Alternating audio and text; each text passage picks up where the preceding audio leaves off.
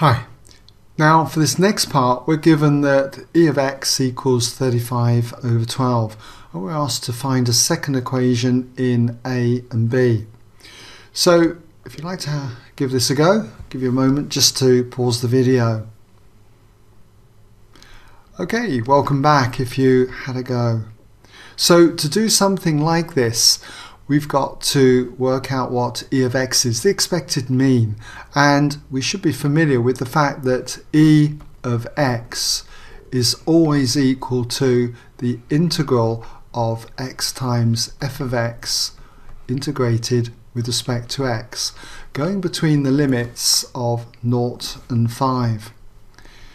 So all we need to do now is just substitute for f of x. So we've got the integral going from 0 to 5 of x multiplied by f of x, which is a plus bx, and we're integrating this with respect to x.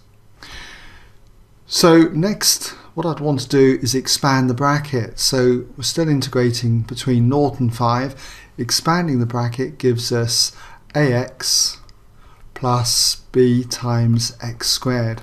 Couple of terms here, so still put that in brackets, and we're integrating that with respect to x.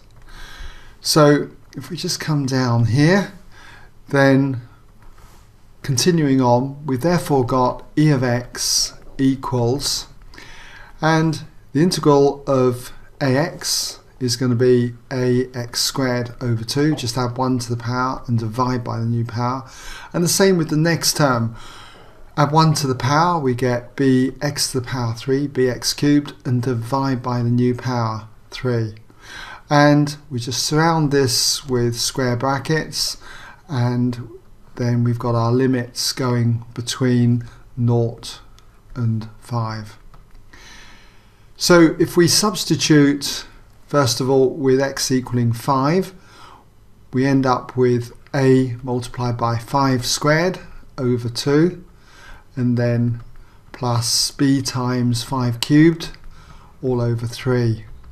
And then if we substitute 0 in, we have to take away what we get when we put 0 in. This is going to be 0, this term here is going to be 0, so we've just got minus 0.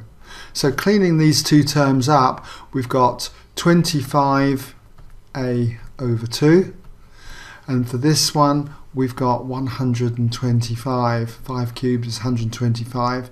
b divided by 3. Now we're told that e of x equals 35 over 12, so we can equate that to 35 over 12. I'll just write here though, first of all, since e of x equals 35 over 12, we therefore have 25a over 2 plus the 125b divided by 3 equals 35 over 12. Now what I notice here is each of these terms is divisible by 5. So let's just go through and divide by 5. 25 divided by 5 is 5. 125 divided by 5 is 25. And 35 divided by 5 is 7. Now what I can do now is multiply through by 12, because 2, 3 and 12 all go into 12.